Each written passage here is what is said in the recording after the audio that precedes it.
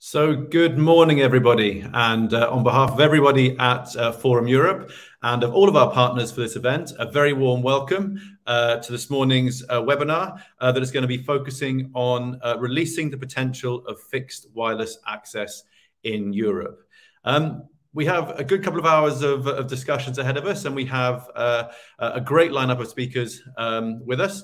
So we're really looking forward to what I'm sure is going to be some really, really interesting discussion. Before we start, though, just a couple of things I wanted to mention on the logistical side. First of all, for the platform itself, hopefully, well, if you're watching me now, then you will have found the stage area of the platform where all of the sessions today are going to be taking place. So all of the discussions will be taking place in this same area on the platform. If you go into the reception area, you can view the schedule for today and details of all the different sessions and the speakers and things like that. On the right-hand side of your screen, you can see a chat bar. And we do please encourage you to post as many messages as possible, questions for the speakers, and any comments that you have in that chat bar. And we will be bringing those across to speakers and putting those to our speakers and panelists during the discussion part of the session. So please do be as active as possible on there. We really do want to hear from you. We want to make sure that the discussions at this event are interactive, and you guys out there are a big part of that. I also wanted to say a very big thank you to our supporting partners for the event. So that's to Arthur D. Little, to Etno, to EDAT, and to GSA. Really do appreciate all of their support. And yeah, without them, the event wouldn't be possible. So thank you very much to all of them. Also, just going back to some of the ways that you can interact and things with the platform, and also more broadly during the event today, we do have a hashtag what we're using for the conference. The hashtag you can see at the top of the screen, just above my head here, is hashtag FWA in Europe. If you're going to be tweeting about the event, if you're going to be wanting to look at what other people are putting about the event on social media, please use that hashtag, and you'll be able to join the discussion on social media as well. Finally, just wanted to mention that the event that is taking place today, all of the sessions are being recorded. A recording of these sessions will be sent out to you post-event. In addition, the slides that are being used by our speakers today, again, those will be made available to you. You can find a link to those in the reception area again on the platform. So without further ado, I'd like to maybe start with some of the topics and start looking at kind of some of the key themes that we're going to be focusing on today. So fixed wireless access, of course, is something that has been around for quite some time. And it's maybe not in the past had the take up that possibly it was initially expected to do so. But now, as we enter the 5G era, maybe some of the obstacles and some of the kind of the possible weaknesses in the past related to speed or latency that can be offered by fixed wireless access and by fixed line broadband connections. With that, possibly it's time for fixed wireless access to really maybe finally release and to match or to meet some of its potential. So in the event today, we're going to be looking at that in a bit more detail. We're going to be focusing on the potential that fixed wireless access can play as part of national broadband plans that are being developed across member states in Europe, and the way in which it can help to contribute to EU connectivity targets, both in the short term and maybe looking forward to the longer term as well. And then finally, with a high number of a high level of public funding currently available to boost connectivity through a number of funding programs, of course, the Recovery and Resilience Facility and also other instruments, we're going to be looking at how fixed wireless access fits within the context of this. So as I said, we've got a great lineup of the speakers to look at these issues. We're going to be starting off very shortly with a keynote presentation, and then we're going to be moving on to our first panel, which is going to be looking at the role of fixed wireless access in delivering the gigabit society in Europe.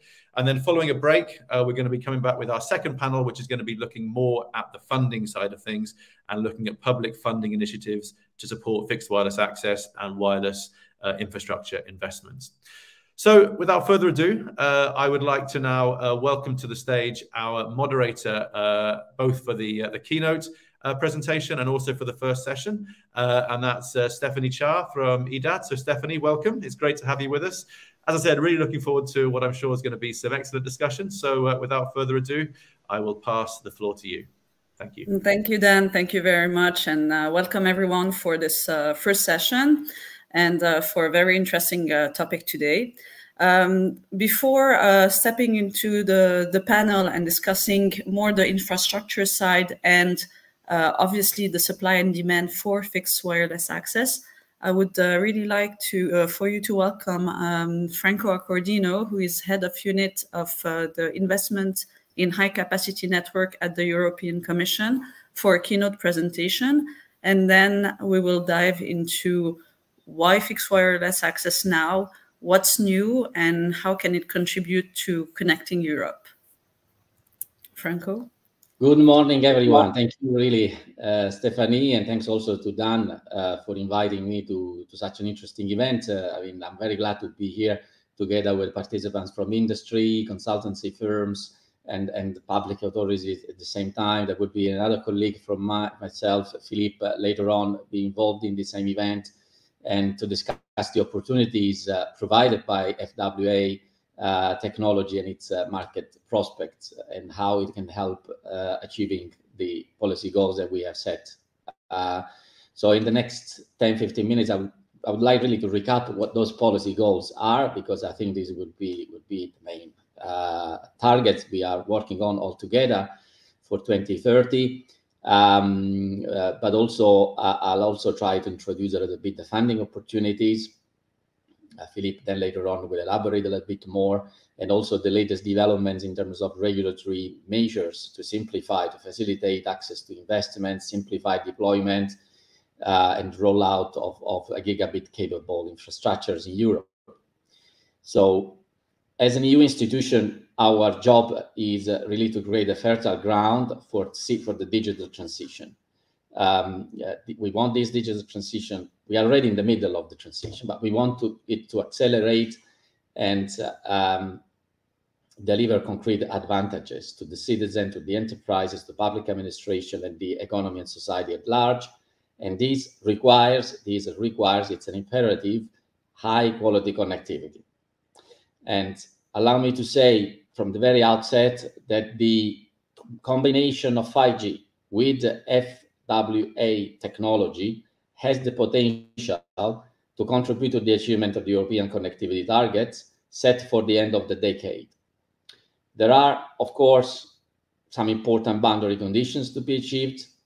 We need gigabit-capable backhauling, an appropriate densification of 5G antennas in order for 5G FWA to deliver the appropriate quality of service over the covered areas. But I will expand a little bit more on that because it could be interesting for me to just make a few statements on question and then hear what would be also the output of the panel on that, how we can get there via including FWA technology. So, but before doing that, allow me really to recap what are the policy targets, as I said.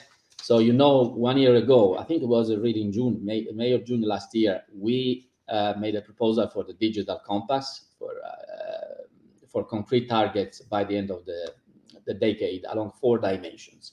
So here I'm speaking about the 4 dimensions. I could only focus on connectivity. I think it's very important to consider the targets all together in a holistic manner, because connectivity is related, is connected to every other aspect of the digitalization. So the 4 dimensions are, where and are again, still are, businesses, public services, skills, and infrastructures. And when we speak about infrastructure, we speak about also different aspects of the infrastructure. Connectivity being one of them. So concerning connectivity specifically, the Compass sets out 2 targets for 2030. First, gigabit connectivity for all households, and secondly, 5G coverage in all populated areas in Europe. So those 2 are intimately related, because you know that there is not much sense to have 5G without a gigabit capable backhauling. This is fundamental, of course, and the other way around, because you need to bring 5G, you need to bring also appropriate fixed connectivity to the base stations. So the 2 are intimately related, and we see the 2 all together, though of course we measure the 2 separately.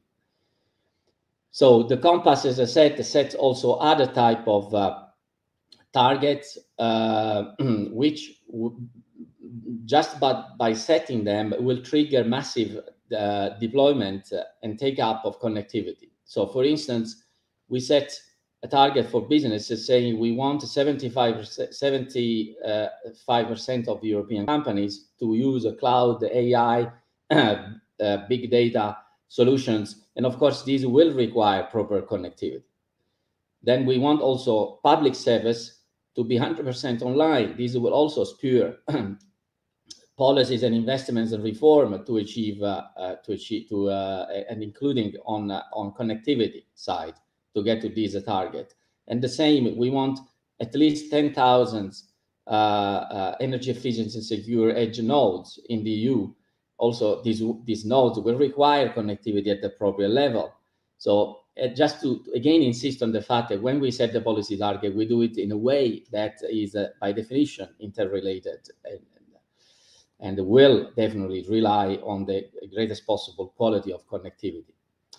So at the same time, I think it's important not to see connectivity only to support directly the other targets in the other 3 fields, because obviously you know that between the connectivity and the use cases of the verticals, there is a lot in between. In particular, we know that there is the cloud to edge solutions and solutions for AI, data harnessing the data, etc. And of course, in order to reach out the areas that are not necessarily easy for the market to reach, we need to consider all the possible solutions, and FWA is one of them, certainly a very promising one. Of course, I mean, as I said, when we look at the connectivity, we need to look also at the in a very holistic manner, looking at the whole digital ecosystem, including the supply. You know that connectivity, the telecom sector is an important, let's say, consumer of equipment and chips. So we have equipment manufacturers all around the world. We have them brilliant manufacturers in Europe as well, and they are made up of chips. So when we set a policy target for connectivity, we trigger is a spillover effect, of course, along the whole value chain, in particular on chips. So all of this is totally related, and you might say, Franco, you are speaking in a very, say, complex manner. How are you going to ensure that we will achieve all these targets? Well, that makes the difference, because in September we made a follow-up communication with the proposal for the Digital Decade Policy Program, where we reinforced again the targets. We reaffirmed the target that we have set in the Digital Compass, but also we propose a way of working together between the Commission and the Parliament, the Member States, and also all the stakeholders, to make sure that we can monitor, first of all, the targets every year. Then that will be via what you already know, the DESI index, Digital Economy and Society Index. Then we report regularly to the Parliament and the Council about the targets. And then we have a coordination mechanism put in place with the Member States at every national policy legislation, in a way that every legislation, any investment that is made at the national or regional level, we can assess whether or not this is in line with the contribution that these step, this action, is making to the target that we have set. So, of course, we need to take into account the specificities of the individual member states, because especially when it comes to connectivity, you know that the member states are characterized by different needs, by different geotypes, and therefore we need to consider the different approaches that the member states legitimately take together with their constituencies and their community of stakeholders. So this is basically, in a nutshell, the policy context. Of course, Philippe later on might elaborate on that, but allow me now to speak about the investment. So how concretely we support investment in gigabit connectivity. So, we have measured the so-called investment gap to achieve the Gigabit Society 2025 targets some years ago with the help of the EIB. And we estimated it to be in the order of 42 billion euro a year in order to fill in these connectivity gaps. So what are the main funding opportunities to inject public investment into the market in order to achieve these targets? So first of all, you have seen the RRF, Recovery and Resilience Facility, where we have set 20% minimum investments of the overall envelope given to the member states to be devoted to digital. Well, the good surprise was that we have a 26% average of the member states investing in digital. And when it comes to connectivity, we can count around 13 billions that member states have invested overall, because there are member states that decide to use the RRF more to use for connectivity, for instance, Italy and Spain, for instance, others that legitimately decided to support the connectivity needs with the other programs or their national funds. All of these is perfectly legitimate, but the main message here is that indeed this gives a lot of spin in certain member states, and FWA was one of the technologies that was chosen to support their RRF recovery resilience goals. So that, for instance, Italy. So this is absolutely an important signal for us, because it resonates. I mean, it goes hand in hand with what we think about. Indeed, FWA, if properly, designed and deployed, can definitely support the gigabit objectives that we have set for the end of the decade. Then we have, in addition to the RRF, we have the RDF, the regional funds, and the agricultural fund that are currently being the operational programs and the partnership agreements are currently being designed by the member states and in cooperation with the Commission. Of course, the good news is that digital is a priority in those programs and connectivity can be supported.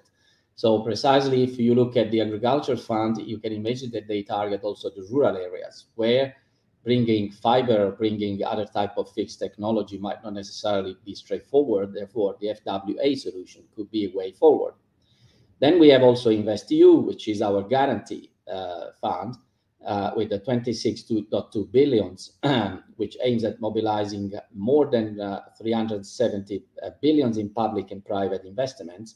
The good news is that at least 10% of this program we estimate will feed into digital goals. And of course, connectivity will be one of them. And then last but not least, we have the Connecting Europe Facility program, which we are more managing directly. Actually, my unit is responsible for it, where we have important investments related to 5G, including at the macro scale, the 5G corridors. Then we have what is called the 5G smart communities. We have also strategic deployment of strategic backbones across member states. So we have issued the call early in January this year, and which closed is the first call on the 22nd of April. We are currently already analyzing the eligibility of proposals, and we expect to have a second call launched later this year in the autumn. Sorry, later on this year, and then another one in 2023, and there will be other calls until 2027. The total envelope, you might already know, that is 2 billion, more than 2 billion euro, devoted, as I said, half of it to 5G, and let's say the important message I wanted to pass here is that we really want to use the CEF, because 2 billion, you might look, it's quite a lot of money, yes, but if we compare it to the annual gap that I just mentioned, it's just too small. But the type of contribution that can give is goes beyond the arithmetic or numerical aspects of the investment, because we really want to use the CEF along two axes. First, to complement what the member states typically do with their national programs or with the shared management European programs, like the regional funds or agriculture funds. So we want to complement, because those funds will typically focus on the national needs, while the CEF, precisely with the 5G corridors along the major transport paths cross-border, those are areas that typically are close to, market failure or close to market failure, and therefore where CEF can intervene, CEF intervention makes sense, So this is one element. So European level, we try to use the CEF budget, and then also we use the CEF as a best practice mechanism. For instance, when deploying 5G in local communities, for instance, to support use cases in the field of smart agriculture, smart cities in general, villages, or transport, or health, or education. Of course, the knowledge needed, the know-how for the local authorities to do this might not necessarily be there present at the fingertips. So if you have templates or blueprints that we can develop at the European level and make them available to everyone, that can facilitate the life of these small communities a lot. And so that is exactly what we do with our action under CEF. So in a nutshell, the CEF is a great opportunity because participating and succeeding to the CEF goals means also getting a flag of being an excellent project, and can become a kind of a template at the European level with, of course, a possible spillover effect in terms of generating more opportunities and accelerating the transition to 5G. And when we speak about 5G, we speak about, of course, both the mobile and the fixed side of it, because there are certain areas objectively that it's not cost effective, at least for the time being, to bring fiber from the very day one. Therefore, the FWA again represent a good alternative for certain cases, let's say. Of course, another point I wanted to say is that within the context of CEF, we promote a lot the use of financial instruments and blending operations and blending facilities. So building on the success of the Connecting Europe Broadband Fund in terms of attracting private investors into an equity fund. This is a fund that we have launched 4 or 5 years ago, and little by little, year by year, has gathered, attracted equity investments from the private sector. Now there is a lively pipeline of projects that is curated and is developing further. But of course, on building on this experience to attract. I will conclude I'll need another 2 or 3 minutes, and then I'll conclude. Thank you. So we really need these instruments because they facilitate a lot the investments. For instance, by looking at the implication from the point of view of the state aid, market conformity, which is also quite important. So what do we do also at the European level? We are working on important regulatory measures. I mentioned only 2. I will not elaborate on that. One is on the simplification and cost saving. We are working on the the revision of the Broadband Cost Reduction Directive based on the first version of this directive, which is dated now 2014. And secondly, we are working on together with our colleagues in DG Competition on the new state aid broadband guidelines, which in both cases we plan to release around summertime. Allow me to say a few more final words on FWA. So, of course, as I already said, this is a quite important technology for those areas that are difficult to reach, but also in certain suburban areas which fail to attract large investments due to certain socioeconomic conditions or because of the topographic, orographic, let's say, situation of that areas. So sparsely populated areas, remote areas, that is absolutely a good solution, of course. It is important that FWA comes with the appropriate approach to fiberization of the base stations. This is and also with the proper densification approach, because from that point of view, we see FWA as a quite scalable technology. If you deploy the first version, you can later on intervene and scale it up and improve, let's say, the performance. We know that about the performance, we should not limit ourselves by no means only to the uplink or downlink characteristics. There is the latency, low latency, and error rate. They have also to fulfill certain quality standards for certain applications that we can envisage in the coming 5 to 10 years. In particular, we see in the coming 5 to 10 years an increasing convergence for certain type of categories between uplink and downlink. Take it, for instance, cloud, the VPN.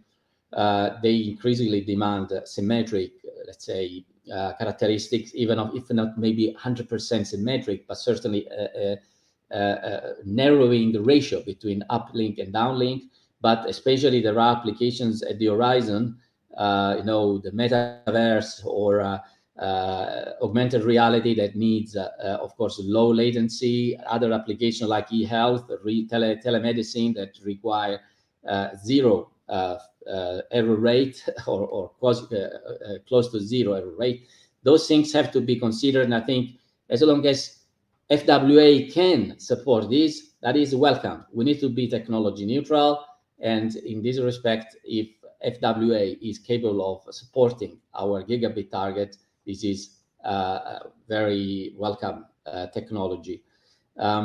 So I want really to conclude here. I could speak a bit more about more technical aspects about FWA, but of course I prefer to give the space to the discussion. Thank you very much. Thank you, Franco. Thank you very much for your keynote. It was very interesting and exhaustive of all the measures the Commission has put in place to tackle part of the digital divide, and obviously your 4 digital targets. And it's really good to remind us that it's not only about connectivity and infrastructure, it's also what you do about it. And for the little story, for those who join us, we work with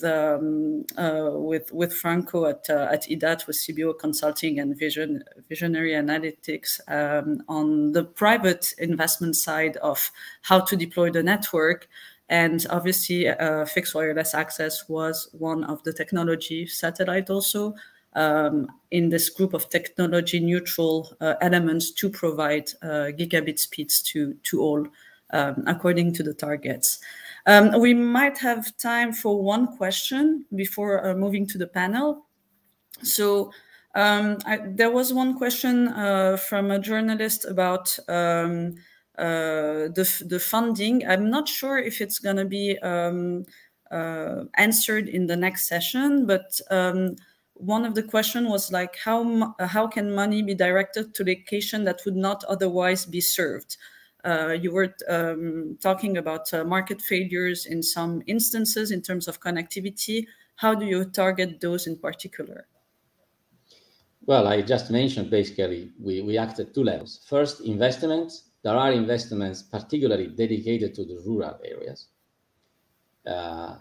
there is a rural action plan that we develop also together with the colleagues in the DG Agriculture. So of course, the investment is only one side. Secondly, so in most of the cases, these investments are made by the member states, and therefore they can be qualified as state aid because the decision is for the member states. So to facilitate, let's say, the investments, we are working also on the new broadband guidelines for state aid, which where we try to broaden as much as possible the scope of market failure by raising the thresholds and allowing for the intervention to take place in the market failure areas more easily than it would be with the current guidelines, which date 2013. So this update you will see, hopefully soon, will provide will unleash plenty of more possibilities for the rural areas and for the market failure areas in general. And in defining these market failure thresholds, we try to be as much as possible tech neutral, as you already know, by using definitions like VHCN.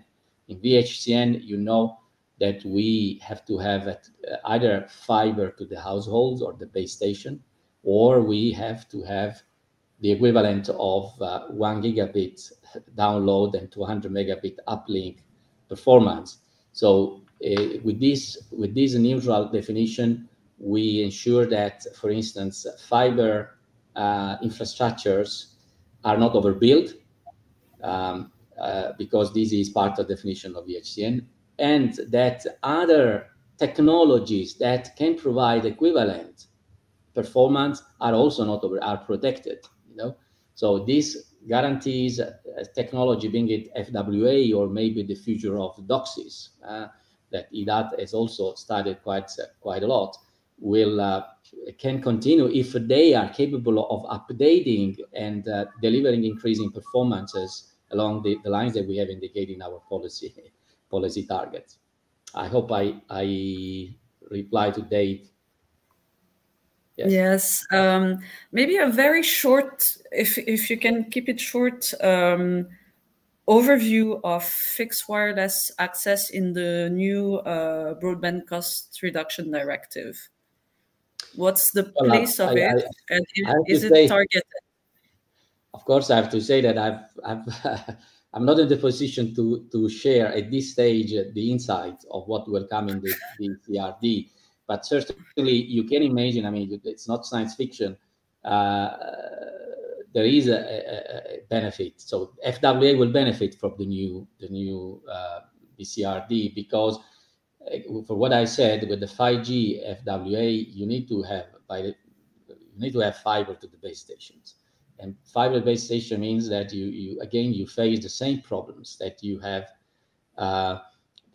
when you have to lay down buried infrastructures. So permits, access to information, access to civil engineering works, sharing this information. So we aim to really dramatically simplify these things. So if you want to build an FWA solution and you need to backhaul your base stations with fiber, of course, you can be assured that you will be facilitated by the new BCRD in lay down the proper backhauling. Then, of course, from the point of view of the more wireless side of it, of course, the impact will be slightly less. But that is, the fact that FWA is dramatically simpler than fixed solutions, that is not a mystery, of course, because you don't have to do major works for that. That's the reason why you use it. So, but the fixed components, or the fixed component of it, of course, these will benefit like any other infrastructure, I would expect. Thank you very much, Franco. Thank you very much for being with us and for this keynote. We're ready to move on to the panel right now. So let me introduce everybody before introducing a little bit the topic. So with us today, we will have Konstantinos Masselos, who's president of the Greek regulator EETT and incoming chair for 2023 of BEREC. Then we'll have Bent Andres Truva, head of section for spectrum planning at the Norwegian regulator NCOM. Katri Perala, who's a director of home broadband business at DNA Finland. Julien Grivola, chair of GSA 4G and 5G fixed wireless access forum. And Patrick Robinson, who's vice president Europe of ATEL. So a quick few notes before I open the panel and let everybody present what they're doing in the fixed wireless access scene.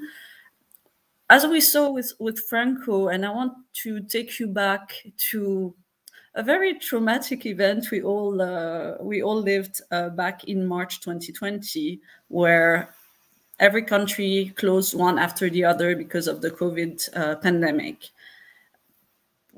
That's a time where more than before, we say that COVID accelerated things, and yes, the transition to higher capacity networks was taking place before. But truly what we understood is if we want to continue living, this life will have to be partially online, if not all online, for those working, for example, in the metaverse, in AI. So you need to be connected and you need to have access to a good connection. So be it for work, teleworking, like we're all online today, for learning, schools, universities, executive education, and all those elements, entertainment, obviously, have taken a very important place online. So more than just infrastructure, it's also the demand side and what people need to do with them from a business or personal perspective that's important. And my first encounter with fixed wireless access, for a little background story, the first lockdown, I needed to go to an Airbnb because of a sick person in my household, and the fiber there didn't work. So they had a backup fixed wireless access router that enabled me to continue working and continue being in touch with others. And I think it was LTE based. So we talked a lot of 5G. Fixed wireless already exists as an LTE technology. Obviously 5G, and we will see, will bring more features into that. So that's a backup plan that is becoming a central solution for some household, also depending on cost of deployment versus other technology, and going into the gigabit speeds thanks to 5G, 6G, and all the other Gs that will follow up. We saw with Franco that the Commission has done a lot of work to fund, to help, to support the deployment of neutral gigabit infrastructure. So again, in different technologies. So far, we know that broadband coverage and ultra-fast broadband has reached a significant portion of the population, mostly in rural, urban area versus rural that are still gray to white zones. And we have to acknowledge that with all the different targets in the Commission's agenda, the Digital 2020 targets have not been fully met. And now we're faced with even more speeds and infrastructure targets in the 2025 gigabit communication agenda and the digital decade goals. So we have a real momentum to deploy a faster network for all. We know now that ultra-fast broadband is essential. Some say it's becoming a commodity like electricity and gas. And fixed wireless access is a big part of it right now. As I said, either as a backup solution or a full solution, sometimes in the white areas where the cost of deploying the last mile is very high. So there are questions about financing and regulating the fixed wireless access, and we'll touch a bit about that in the panel. And a strong link today with the green agenda, because as you all know, connectivity and green are the two Powerball of the Commission and focus of the Commission.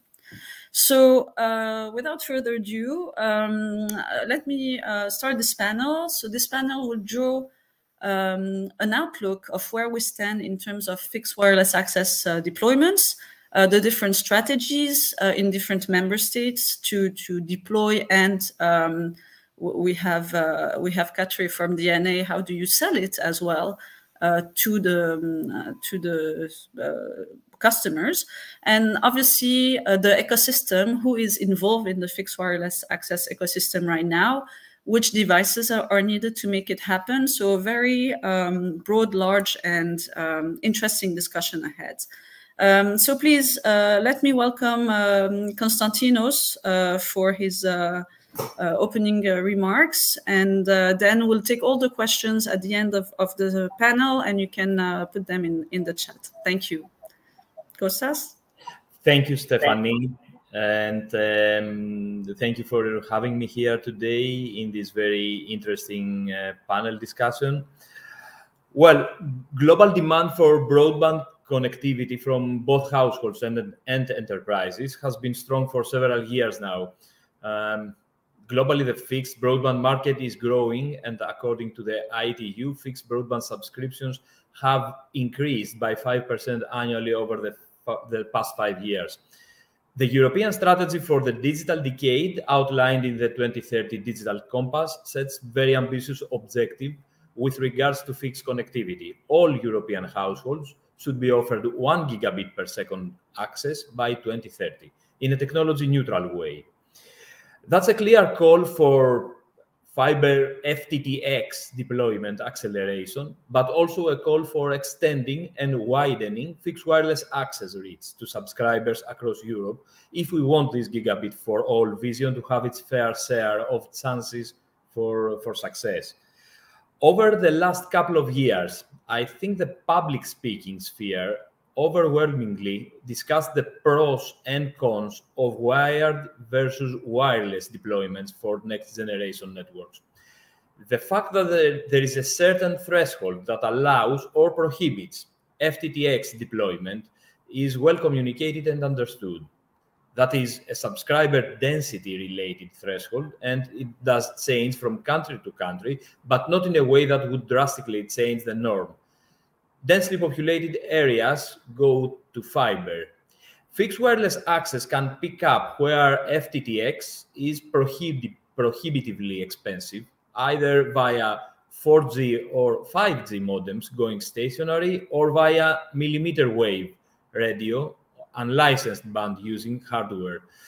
These two sentences, I'm afraid, distill all that's been discussed up until today, and that's not good enough for servicing our gigabit society's vision. So what's next? I believe what's next is the complex discussion of, first, hybrid fixed wireless access networks, and second, smart cities fixed wireless access integration.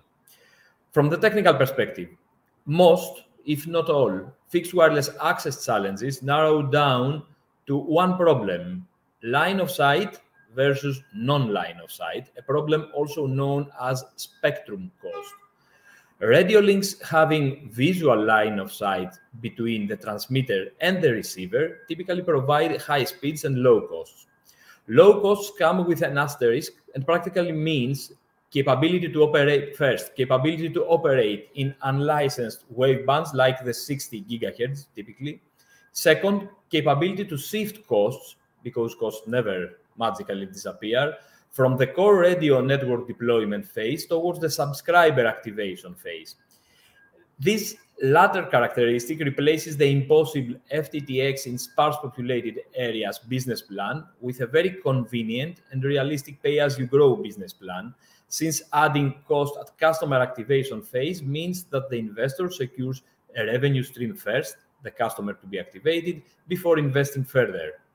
Investing further in this case relates to subsidizing the new subscriber CPE cost, which is typically expensive, as well as dealing with installation and installation adaptation complexities, like trees growing, buildings rising, heavy wind, weather overall, and similar challenges. On the other hand, non-line of sight bands, typically licensed 4G and 5G bands, offer low overall cost on hardware through benefiting from mobile world economies of scale, which allows silicon and other critical component costs to be in the few dollars range while integrated incredible technologies. The non-line of sight world is dominated by mobile operators for profound reasons. They already have licensed spectrum, while the line of sight world is dominated by challengers. Unless we start evaluating hybrid networks, our quest to the fixed wireless access world would already have ended by what we have already mentioned. By hybrid fixed wireless access networks, I mean deployment scenarios using line of sight technologies to interconnect base stations while relying on 4G and 5G for connecting subscribers to the network, the mobile operator's case, or Wi-Fi, the challenger's case, to do so. Such scenarios will help operators to cut costs in the backhaul and challengers in the access. Both are wins for speeding up deployment and lowering costs for end users, so a primary concern for me and every NRA. What's more to do in this area is to check spectrum auction opportunities in frequency bands sitting in the line of sight, non-line of sight limit, where minor obstacles sitting between the receiver and the transmitter can be forgiven and not causing a link to fail even temporarily. That's on top of my study to-do list for fixed wireless access. Also, as mentioned earlier, smart cities fixed wireless access integration is also a personal interest and concern. Through a very simple, low-tech, but very practical example, smart cities fixed wireless access integration is about addressing problems as the following one. Fixed wireless access can do most of the things a fixed wireless access network needs wirelessly, but not all. Powering fixed wireless access base stations and in general radio network side equipment cannot be done wirelessly. Simplifying the regulatory access framework around street lighting poles and allowing access to this humble but critical infrastructure can deliver a decisive win in promoting fixed wireless access deployments, both for mobile operators and millimeter wave challengers in equal parts. To conclude, getting 1 gigabit per second to everyone across Europe within the next 7 years is a hard goal to go after, but a very inspiring one, definitely a goal worth fighting for. And if we want to give this goal a fair chance of success, fixed wireless access absolutely has to be part of the solution. The event today is a great opportunity to share views and communicate the importance of adding fixed wireless access to the Digital Compass 2030 mix of tools. So thank you very much for the opportunity to share my views on the matter, and I'm really looking forward for the discussion later. Thank you very much, Kostas. I know as a head of BEREC, in a bit you'll have a lot of work to do on this topic. And as the Greek regulator, with all the geographical specificities of the country, islands are really looking into that technology to get connected. I would like now to invite Bent to discuss his also on the regulatory side, with more advanced work on fixed wireless access, and share your views and what you've been implementing on your side. Yes, thank you, Stephanie, and good morning, everyone. I'll just give you a short introduction to the regulatory situation in Norway and how we see fixed wireless access as a tool to reach out to the whole population of Norway and provide high-speed internet. Next slide, please. First up, two important principles in the Norwegian broadband market. First up, minimum regulation. an investment-friendly regulation to harvest broadband build-out. And second, cooperation, where market-driven investments are the main rule, and also the last parts of Norway where it's not financially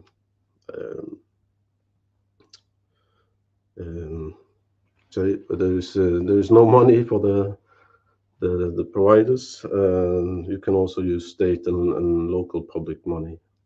Next slide, please.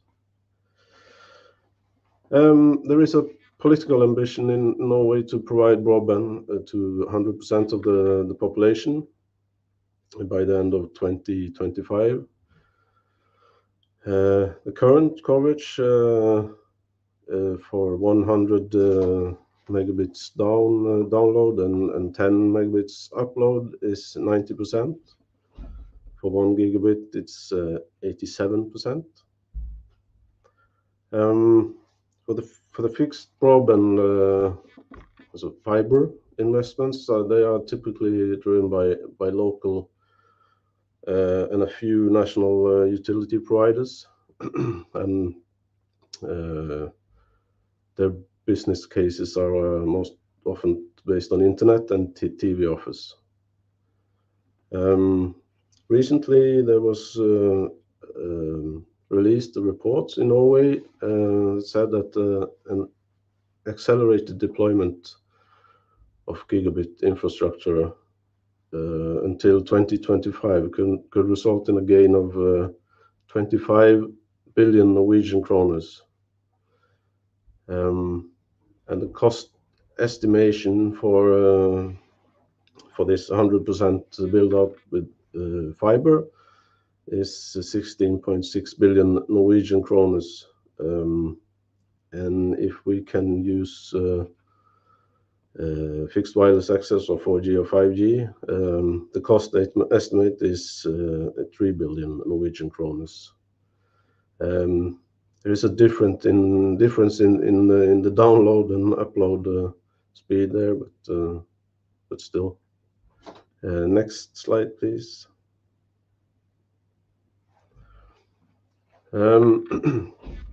5G is, we see that is very important for mobile and as a complement to fixed broadband rollout. Because of that, up to 560 million Norwegian kroners, or approximately 56 million euros, of the 5G auction revenue in 2021 can be used in order to roll out high-speed internet to underserved households, or the last 2 or 3% of the population.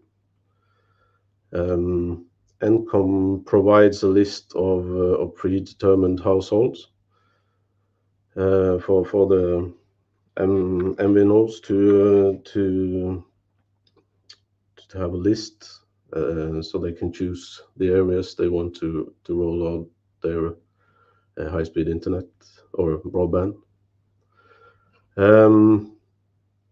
This is was in addition to other state-aided broadband deployments. Next slide, please. For some verticals, they may have other needs than the MNOs can provide, and because of that, we have started to develop a regulation for 3.8 to 4.2 gigahertz band for private and non-public networks. It's based on the UK regulation, but we have also started some pilot project with some actors that wants to build out these networks, and we are working to establish the final regulation together with these these actors.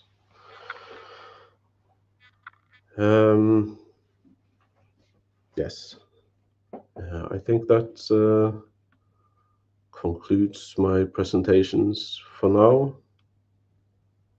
Thank you. Thank you, Ben. Thank you very much for this presentation.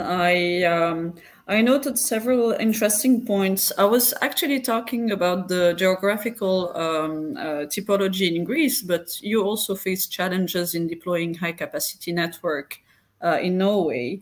And I wrote that you find, at least for now, fixed wireless access as a good way to connect the underserved population in a faster and more efficient way than and cost-effective way than other technology, and that's why you are also focusing on that.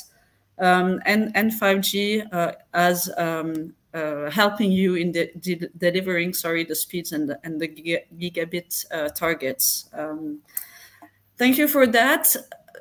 To move now to Katri, I want to know, because you face also the similar problem in Finland as in Norway, from an operator point of view, how is fixed wireless access part of your home broadband solution, and how is it deployed? How is it priced? How do you engage with clients on fixed wireless access? Hello, everybody, and greetings from Finland. Finland, as some of you may know, is a relatively big country with a relatively little amount of people living in it. The Finnish broadband market can be divided into two segments, and it is actually a 50-50 split between the multi-dwelling units in the cities and then the single dwelling units in the suburbs and in the countryside. The MDUs are very much catered with fiber and coax connections, but fixed wireless access has opened us new opportunities to offer high-quality, high-speed broadband services to the SDUs. And from telco perspective, fixed wireless access allows us to offer fixed connections to new areas where we haven't had fixed connections available before. And like Kostas also mentioned, it offers a cost-efficient way to cater areas where housing density might not be adequate to make the fiber investments worthwhile. And I know this is not a shared challenge across Europe, but building fiber is tricky in a country where half the year the land is frozen, whereas fixed wireless access can be delivered whenever. The definition of fixed wireless access varies in different countries, and in many cases, it can mean an outdoor unit, or even in some cases, indoor unit with 4G or 5G best effort subscriptions. At DNA, we also have that type of offering available for our customers, but with fixed wireless access proposition, we offer even more. It is a professionally installed high-quality 5G connection that comes with a speed guarantee. Next slide, please. With the DNA Home 5G, we wanted to build a proposition for the SDUs that would fix the pain points of current 4G and VDSL users are having. But also, we wanted to create a solution that could realistically compete as an alternative for the fiber. As you know, 4G networks can occasionally get too much traffic, so the speed is not adequate at all the time, whereas VDSL technology is not capable of catering the needs of today's broadband customers, at least not in the Finnish customers with heavy data usage. In the core of DNA's fixed wireless access proposition is a 100 meg speed guarantee. Yeah, you normally get to enjoy the 400 or 1 gig speed you have subscribed, but even in the kind of special rush hour occasions, we will always ensure that there's enough space to enjoy your favorite Netflix series or high quality video conferencing calls. So from customer point of view, fixed wireless access offers fast fiber-like connectivity with easy installation that can be delivered in just few weeks all year long. And compared to fiber, it's cheaper to get. The delivery time is few weeks compared to worst case few years. And there's, of course, no need to dig your gardens or yards to get the connection to your home. The installation fee of fixed wireless access, this 5G we are offering, is half or 1/4 of the price of a fiber. The monthly subscription fees, on the other hand, start at a very similar price level. What we know is that the customers who have ordered DNA's fixed wireless access solution have been extremely satisfied, and the NPS is actually much higher than in any other broadband product we have. Next, please. DNA's customers have been one of the world's most avid mobile data users already for several years now.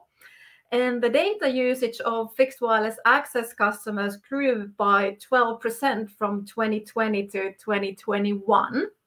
And the daily usage is 16 gigs, which is over twice more than 5G routers having a 5G best effort subscription, and over 4 times more than a basic 4G home broadband users are using.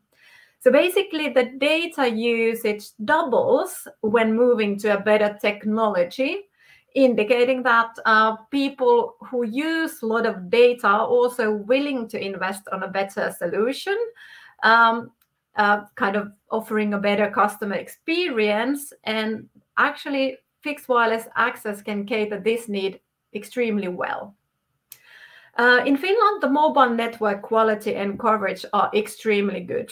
The DNA's 5G network already covers almost 2/3 of the Finns, so based on kind of the place of residence, which means that more than 3.6 million people are getting to enjoy 5G at their homes. The expansion of the 5G network continues, and it is to cover 99.9% of the Finns in the coming years to meet up the 4G LTE coverage we already have in place today. Thank you. That was my intro for the panel. Thank you very much, Katri. It's actually very good to also have numbers of how fast you can deploy fixed wireless access compared to fiber or other technology, and be confident that the roses in the garden won't be trenched out to deploy fiber, and really grasp the full capacity of 5G fixed wireless access.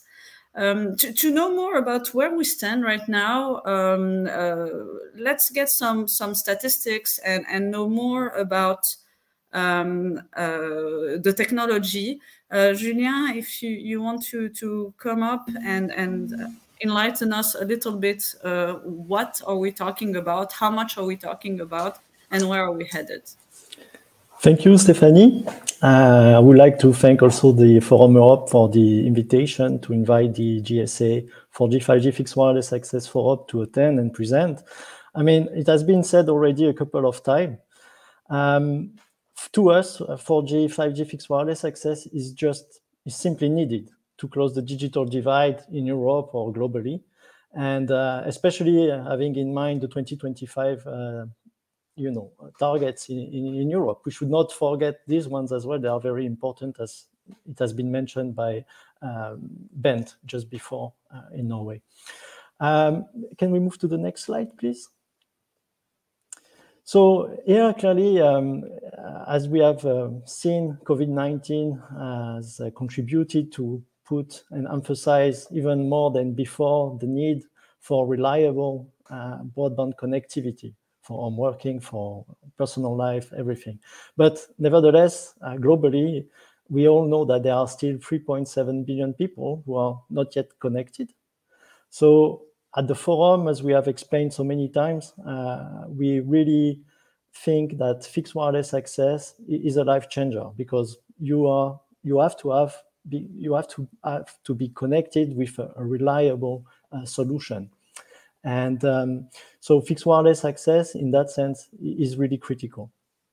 And this is true for developing countries, developed countries. I think Stephanie just mentioned before that some countries are now considering broadband connectivity as a commodity. And I would like maybe just to give and emphasize the European side of things. A couple of weeks ago, there was this conference on the future of Europe. There was a communique about it, and they agreed like 49 detailed proposals at the end of April. And one of them, so to be perfectly correct, the proposal 31 is called Access to Digital Infrastructure. And the objective is equal access to the internet is a fundamental right of every European citizen. And honestly, to be able to do so in the time frame we have, fixed wireless access is just indispensable. We have to have it. Can we move to the next slide, please? So why is it so much needed? We have discussed briefly all the benefits both by 5G and 4G fixed wireless access. We have just heard from Katri that the time to market is very important. Fixed wireless access, you can get the connectivity installed very quickly. You can scale, as it has been mentioned earlier as well, so you can bring more capacity, you can improve the speeds, the features, and so on, almost on an on-demand basis. So you follow what is happening in your network, and then you improve and you expand. It's very easy to do. And as I think it has been recognized also by Franco in his introduction, we need to have a series of technologies. Fiber is very great technology, it's a very good technology, but it cannot address all situations efficiently. And maybe Stephanie shared a personal experience before. I can also mention mine. I have been living for 5 years on the wrong side of the road. So fiber was available on the other side of the street, and I have 2 megabit per second connectivity on my side of the street.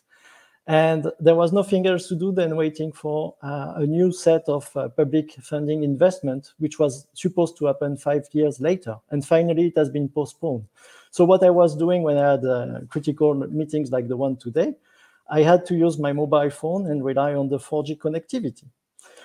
So I think this is demonstrating the strength of the mobile connectivity, mobile technologies. So having all those things in mind, at the end of 2020, several companies put their hands together and agree some objectives, because as we are seeing today, there is still much to be done about educating the industry, educating the market about 4G, 5G fixed wireless access capabilities, about the ecosystem behind, how quickly this is deployed, what kind of benefit the end users are getting. And this is why we have created this organization. Dan, please, can we move to the next slide? So you can see on the left part of the screen, all our members. So when we started, we were, I think, 15, 16 companies at the end of 2020. We are today 47 members. And as you can see, all dimensions of the fixed wireless access ecosystem, the 4G, 5G fixed wireless access ecosystems, are represented. So we have infrastructure, all the leading infrastructure vendors, CPE vendors, chipset vendors, module vendors. We are all contributing into this effort to educate the market about these technology benefits. We are publishing different reports. One of them is what we call the catalog, which is the device ecosystem company directory, where all our members have one page to introduce the products they are offering to the market. We have information about CPEs, modules, and chipset there. We also conducted what is, I think, very, very important, which is on the right part of the slide here, this device market survey study, where we, in fact, shared some information about shipments to really try to give a sense of what is the average number of shipments on an annual basis for fixed wireless access. And try to also help the analysts in the industry or operators to get a sense of the size, the real size of the market, because there are so many definitions of fixed wireless access. There is confusion, and we have we really wanted to bring a little bit more clarity on these aspects. So basically, we have shared our, respecting confidentiality rules, obviously, we have shared information about the shipments, and we have a huge volume of 75 million units, for example. And we are organizing regularly webinars. The last one was last week, allowing people to share best practices about fixed wireless access. Can we move to the next and final slide, please? And not only we are doing this, we are also representing the fixed wireless access industry voice in different occasions. So we have obviously contributed to the public consultation that was ongoing in Europe about the public state aid for broadband guidelines. And we have really pushed some recommendations to the authorities. So obviously, the draft proposal is going in the right direction. This is technology agnosticity is promoted, but fixed wireless access, we think, should be emphasized maybe a little bit more.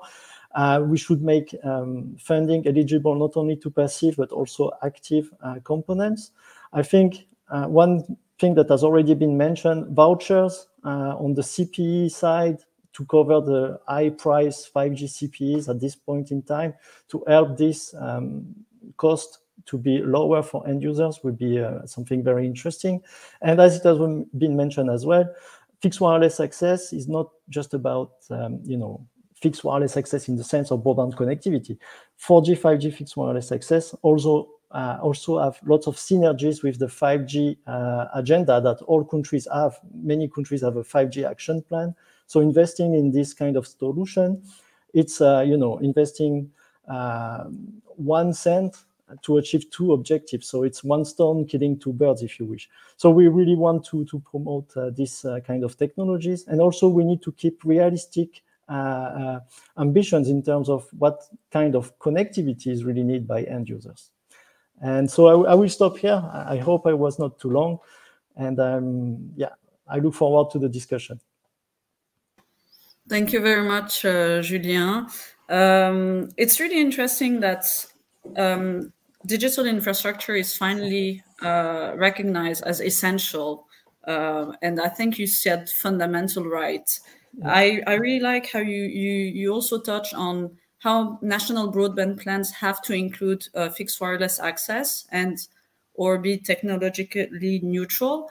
And also, it's a discussion we will have later because I'm really interested, as you know, about the ecosystem and the devices world around fixed wireless access. But just before that, let us welcome Patrick, who will tell us a little bit more, also touching on this aspect and mostly the road with 5G fixed wireless access, maybe 6, maybe more. Patrick, the floor is yours. Thank you, Stephanie, and good morning, everybody from Ireland. When I was asked to speak for this webinar and I was asked to give a short 5-minute introduction, I had to have a bit of a think, what can a hardware manufacturer do to make something interesting? And I was either going to go down the roadmap route and show you what's coming in, or I'd rather tell you the story of fixed wireless access right from the very beginning. So if we can go to the first slide, please. This whole journey started approximately 19 years ago in 2003 with the launch of 3G wideband CDMA. Back then, we had the dizzy broadband speeds of 2 megabits per second at launch, and we typically had 2 early products launched. One was from Novotel Wireless, which is where I worked at the time, and the other was from Option in Belgium. And between the 2 companies, we pretty much captured about 50% each of the market in Europe, approximately about 25, 30 million devices in 2 years. What we then started to see was a bit of an evolution because there was no real ecosystem within the 3G space. And one thing that we saw very early on is we started to see a lot of PCM CIA data cards coming back completely fried out, and we couldn't figure out why. In all the test conditions, again, we couldn't figure out why. And then we noticed a lot of Wi-Fi access points were appearing on the market with PCM-CIA slots. Now, these things weren't designed, the PCM-CIA cards were never designed to go into a router. The shielding wasn't on them. So we kind of made the light bulb moment that this is why we're seeing these cards coming back. So we in Europe spoke to our CTO at the time, and we said, look, there's a market for this. Why don't we do an embedded piece of CPE and see where it takes us? I was told to go off and find a customer, and that first customer was O2 Germany. So the desire to have fixed wireless access is actually about 18 years now. So O2 launched their O2 Home package, and very rapidly Vodafone approached us. They wanted their version. They also wanted it to support fax and voice. They wanted to have a wireless fixed line replacement device. The challenge that threw up was that none of the 3G modules at the time supported fax. So we had to use an old GSM module as well, which gave us a rather bulky product, which you can see underneath there, which was called Vodafone Zuhause.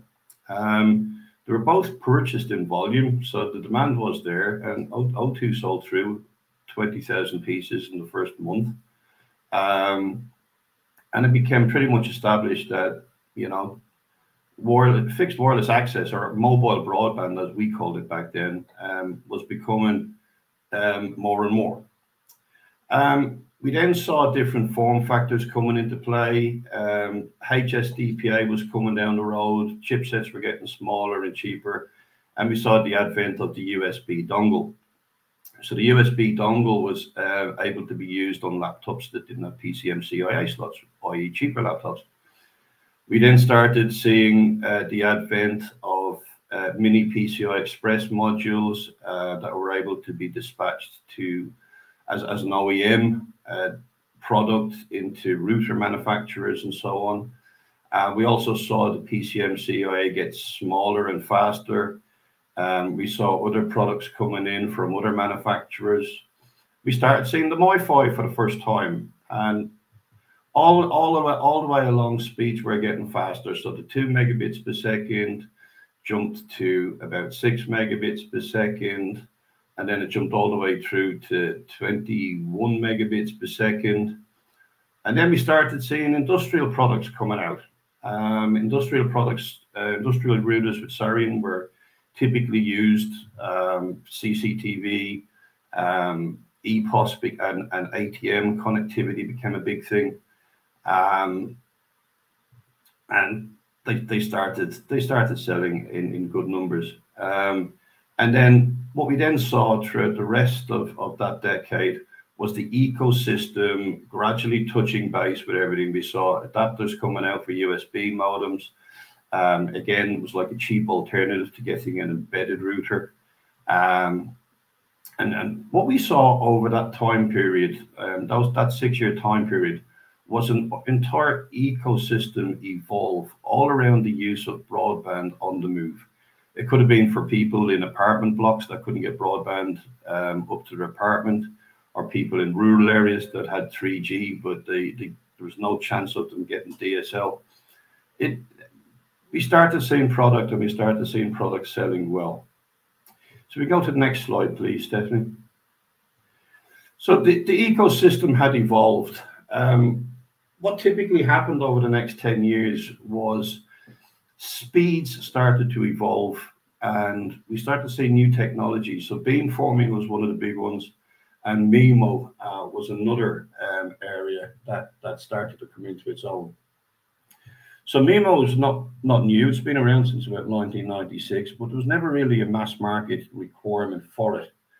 But when we got to the end of HSDPA Plus and 3G, suddenly we realized using MIMO, we could actually double that data speeds up to 42 megabits per second. And that was a good interim measure. But in December 2009, we had the very first 4G network rollout in Sweden with Telia. And now all of a sudden the technology was evolving. So all the CPE manufacturers were starting to race ahead now. we started seeing lots of other players coming in. We started seeing Huawei, ZTE, we started seeing ATEL. At the time, I was working for Option. Beamforming was another area that started coming into its own as well. It was relatively new.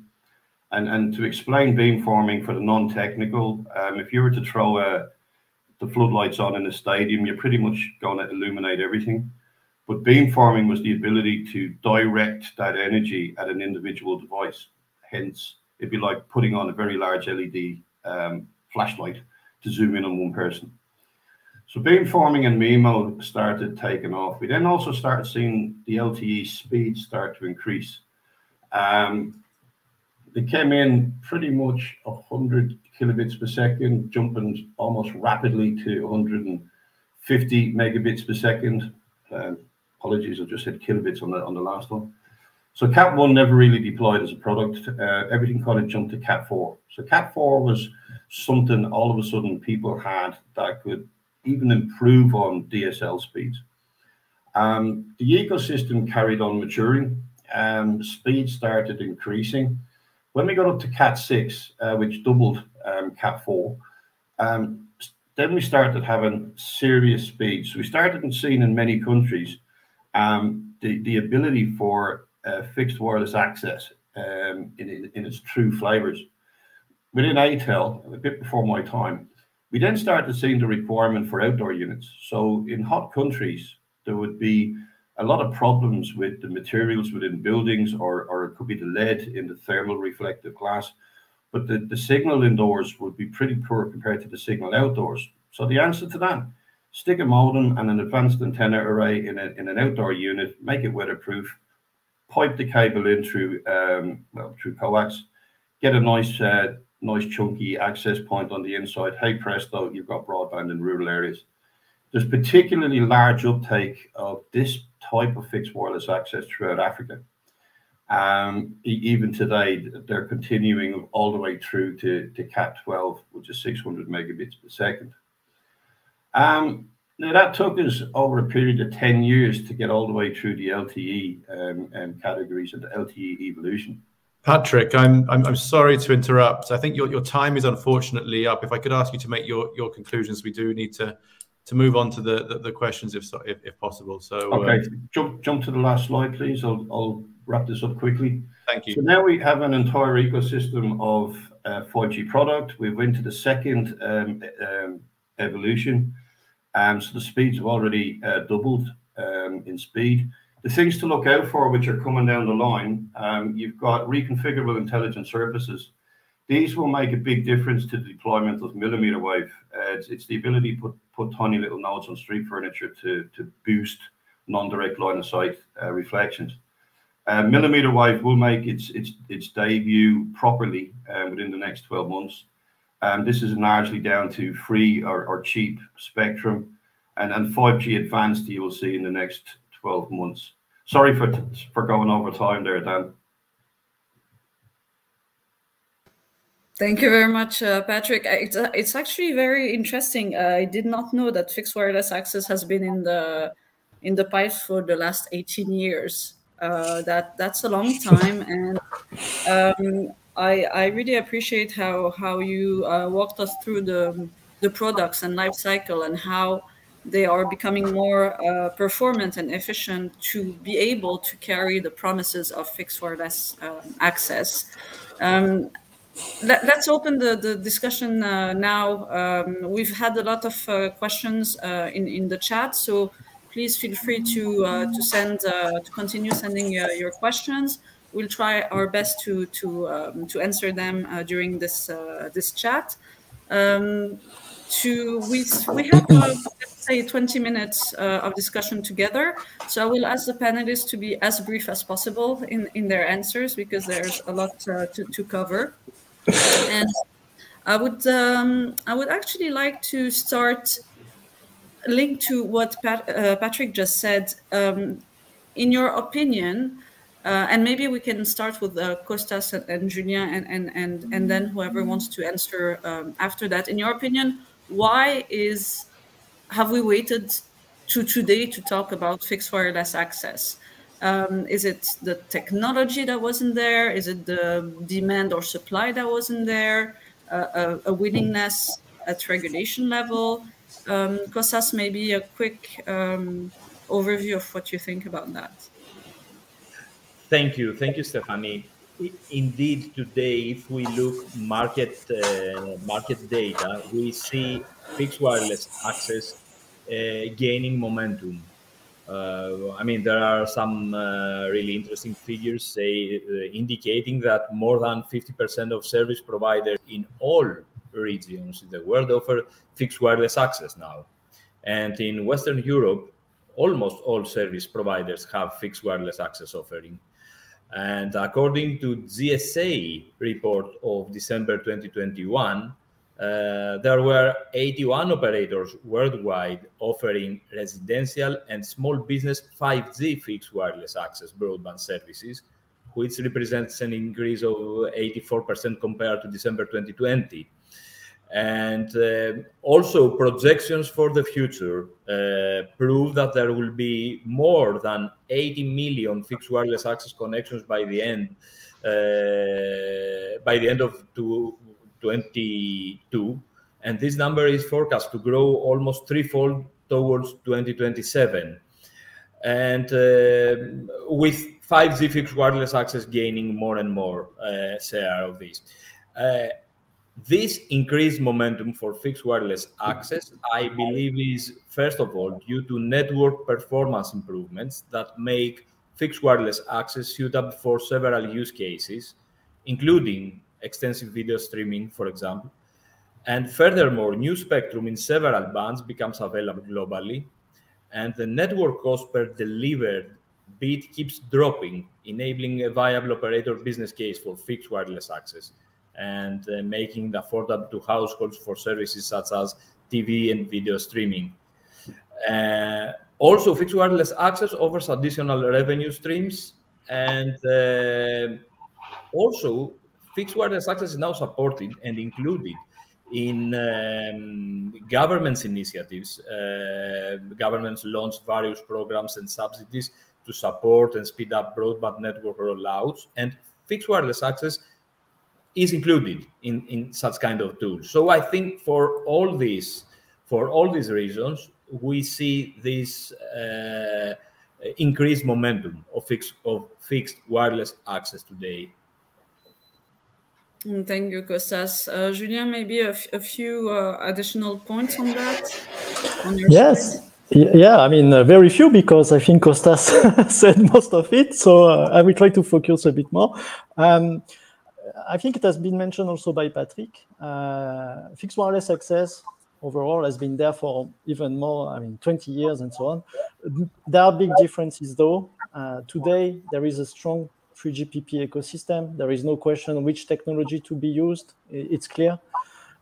Things are scaling up. 4G fixed wireless access was also deployed widely.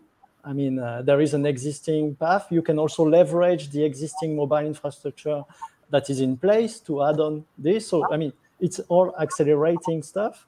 I'm glad to see that Kostas is using GSA statistics, because this is the purpose of our activities, try to educate, give market industry information. In terms of the CPEs, we also see a very quick uptake in the numbers of commercial products available. We are now 213 5G fixed wireless access commercial products announced. It's 61% more than last year.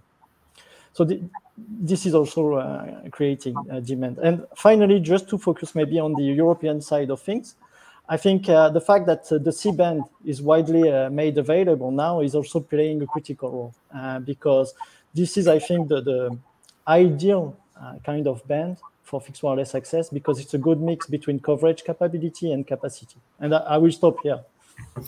Thank you, Julien. Just to wrap up this question, because we have a lot more. And Patrick, you were mentioning millimeter waves. We know that in Europe, it's not deployed as fast as we want. Maybe COVID was partly responsible for the delays. what difference would it bring to the fixed wireless access compared to what we have now in Europe? It would be a game changer. A lot of operators still don't understand how to use millimeter wave. They tried in North America to deploy it for handsets, and it failed miserably because it's the wrong sort of technology for mobile connectivity. What they've realized now is that it's actually perfect for fixed wireless access. The spectrum that's needed for millimeter wave is outside of the spectrum required for 5G. So the problem that we're seeing at the moment with 5G spectrum is people are paying a lot of money for between 50 and 100 megahertz. Data is increasing on networks at the rate of 30% year on year. If they were to deploy fixed wireless access on 5G only, it's fairly easy to do the math that you're going to be running into challenges, 5 or 6 years down the line, especially with the increase in capacity with CPE equipment over the next 2 to 3 years. 3GPP happens next year. That means it's going to have an impact a year after that. Millimeter wave, to give you an example, if you were to use fixed wireless access on 5G spectrum, think of it as a 2-lane highway giving you between, well, I think our fastest device at the moment is about 3.5 gigabits per second. If you deploy millimeter wave on spectrum, which in many countries is free spectrum. So one of the countries we're working with at the moment, they've got 50 megahertz of 5G, but they've got 400 megahertz of millimeter wave for free. So a millimeter wave connection is like a 10-lane superhighway. Each channel is much faster than on 5G. So in trials that we're seeing at the moment in one country, we're achieving 20 gigabits per second over 5,000 meters. Problem with millimeter wave though is it's a point-to-point technology. It's direct line of sight technology. So that poses its own challenges. But what we're seeing now is innovation coming down the line, such as RIS, that can have little cheap. It's a reflection technology, but it can be deployed on handsets. It can be deployed on street furniture. We're looking at an initiative. Verizon in the US are actually putting these nodes on street lampposts. Tiny little cost. They're working with the energy companies, doing it as a service. And it's providing ideas for other innovators around the world to implement these sorts of initiatives. And what we're seeing this year is we're seeing a lot of countries, especially in Eastern Europe and over in North America and Latin America, experimenting with this now purely on fixed wireless access. If they can take fixed wireless access out of the 5G spectrum and put it into the high-end spectrum, north of 26 gigahertz, all of a sudden, fixed wireless access comes really into its own and doesn't have the massive impact that it will have on 5G spectrum. Thank you very much, Patrick. Turning into the implementation of fixed wireless access, Bent, I have actually a question from the audience that we won't have time to go through the 27 member states of the EU. But can you give us, in your case, a concrete example of fixed wireless access supportive policy you've implemented? You touch on several funding, for example, aspects during your presentation. Is there more that we have to know? No, I'm not sure there is a lot more. The most important. Yeah, I think the funding is the most important that we can do for the moment, and then of course availability of frequency resources, which we have a project going on now where we are looking at new frequency bands. Not concluded yet, but I guess the funding would be the main thing that we can contribute with. Thank you. Stephanie? Yes, sure. Maybe I can add an example, just because you and I are French, so let's speak about France just quickly. There is, for example, this Cohésion des Territoires program. In fact, it was a 100 million euro budget to subsidize CPEs. And before it was 150 euros per unit. And the government last year, I think, announced that they will double this to 300 euros. And in some specific circumstances, it can go up to 600 euros to finance. I think in the Nordics also, you can deduct from your taxes the professional installation. I mean, there are different schemes like this. And you have, of course, the coverage obligation and also the NBPs and so on.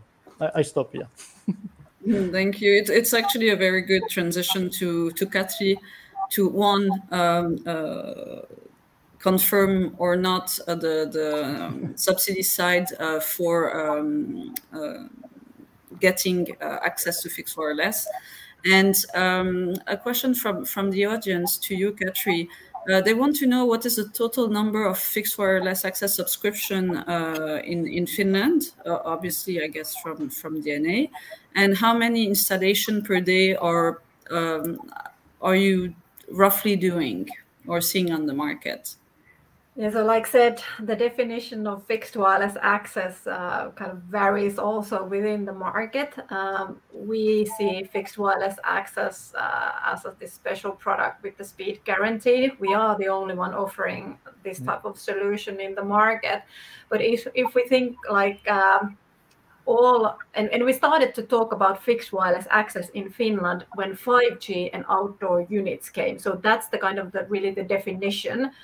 And if we think of the market today, my estimation, I can't share our figures, but we have 3 big players in Finland. So it's highly competitive market. And then we have these kind of smaller fiber players that are getting investments that want to kind of build infrastructure in Finland. So the competition in this kind of SDUE market at the moment is heated up. And it's good for the customers because they have then more opportunities. And that's what I like about fixed wireless access, that we can give them more opportunities to choose from. But regarding the volume, so if we consider 5G subscriptions with outdoor units, I would say that we are starting to be close to 100,000 installations in the Finnish market, approximately. We don't have exact data on this one, and none of the operators here are publishing exact figures. Thank you for giving us figures in the first place. A last brief question on this regulatory aspects that directed to you, Kostas, from the audience. Again, if you can be brief with the answer. I guess we still have like 7 minutes to go. So T-Mobile in the US is bringing 5G to 99%, mostly on 100 megabit per second, without subsidies. Should we do similar in Greece and in Europe, or should it be subsidized? I guess it's the ratio, and it's also a good link to my last question for you. And the next session is, until what point can it be private investment, and when should it be subsidized, if any, on fixed wireless access? What's your opinion on that? Well, thank you, Stephanie. As you already pointed out in one of your earlier statements, in my opinion, I would agree with you. Especially Greece is a kind of type of country that is, in my opinion, well suited for fixed wireless access. This is because of morphology and topology challenges. So we have a lot of islands. First of all, we have a lot of mountains. We have a lot of rural areas. I think 45% of our population is is around 2 big cities, and all the rest areas of Greece are sparsely populated. And we also face seasonality challenges. I'm talking about summertime with a lot of tourists visiting Greece. So I could give an example of the Santorini island, but during winter time, the population of the island is, I don't know, 5,000 people. During summer, maybe it's millions. So indeed, I think Greece is a country where fixed wireless access could make sense. Not the only country in Europe, also others. But what we see today is that fixed wireless access deployment in Greece is very limited. So it seems that our operators maybe prefer other technologies. Greece has been traditionally based on copper network. Now there are a lot of investment plans towards fiber, but I think fixed wireless access should be considered. And at this point that we want to introduce this technology and motivate the use of these technologies, subsidies are really required. So at least fixed wireless access should be included and treated equally to other technologies in existing framework programs, but also maybe we can consider designing some special instruments focused on fixed wireless deployment for Greece. From a regulatory point of view, a couple of comments I also mentioned in my original statement. It's first of all, we need to see the spectrum part, because of course it is required for fixed wireless access deployment, and also access to poles and street lights and all this public infrastructure would indeed benefit the deployment and rollout of fixed wireless access. Thank you very much, Kostas. And I had a last question that will do the junction with the next session. I need you to answer in 25 seconds. That's the challenge. And that's on, and obviously who wants to answer goes first. On the return on investment for fixed wireless access, maybe Katri, you can have a very few words on that as you're hands-on on that, and whoever wants to go after, if we can have everybody, that would be great. Well, sorry, can you say the question again? So, oh, the return on investment of the return of investment compared to other technologies. Well, of course, depending where you fill the fiber, it can vary from years to over 10 years. And with fixed wireless access, we try to get it in a much shorter period of time. So, if from operator perspective, yes, definitely the ROI is better. Okay, Bent, maybe. Sorry. Well, as a regulator, I'm not sure that I have a lot of comments on that. No, but as financing one or the other technology and the prominence of fixed wireless access right now. I guess to us, the important thing is that everybody should have high capacity broadband, and what technology they will have that. We will not choose. Thank you, Julien. Yes, I think very shortly, in this question, you have to study, what kind of area you're covering and so on and so forth. So maybe I would just refer to a recent study, not from GSA, but from the GSMA Intelligence. Recently, they published a cost analysis, a cost modeling report looking at these topics. And you can see that the cost is between 80% less using fixed wireless access than fiber in rural areas, up to 44 or 45, I don't remember, % in urban areas. But you need to look precisely at the assumptions and so on. But generally speaking, yes, the return on investment is much shorter. Thank you, Kostas. I saw your hand. Yeah, very briefly, 3 comments. Fixed wireless access has for sure shorter time to market than fiber. Second, fixed wireless access has more attractive and investment and risk profile than fiber. Yes. And third, fixed wireless access deployments reuse existing infrastructure.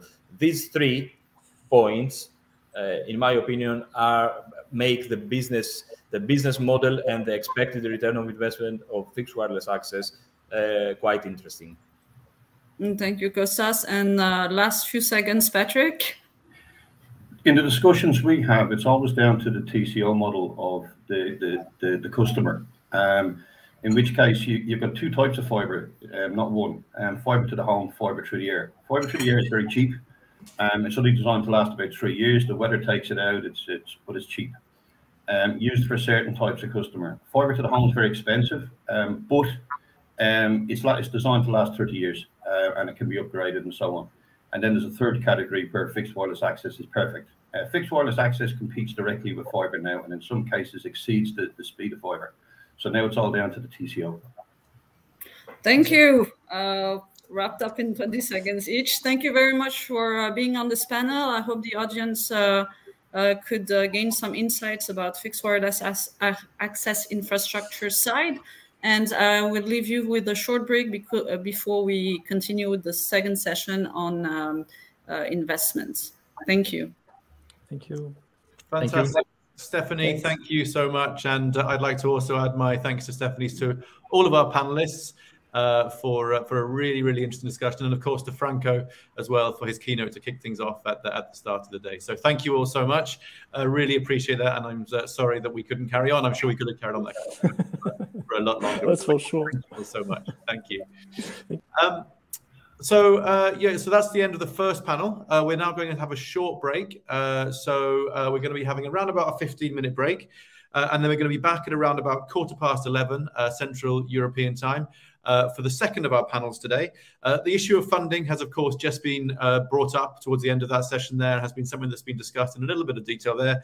We're next going to be going into a lot more detail in that and focusing on public funding initiatives to support fixed wireless access and how we can maximize the available support. So that's going to be back here on the main stage in just around about 15 minutes or so. In the meantime, thank you again to our panelists for this morning's session. Thank you to all of you out there for all your comments and questions as well. Feel free to go out and make yourself a quick tea or coffee and make sure you're back here in 15 minutes for session 2. See you shortly. Thank you.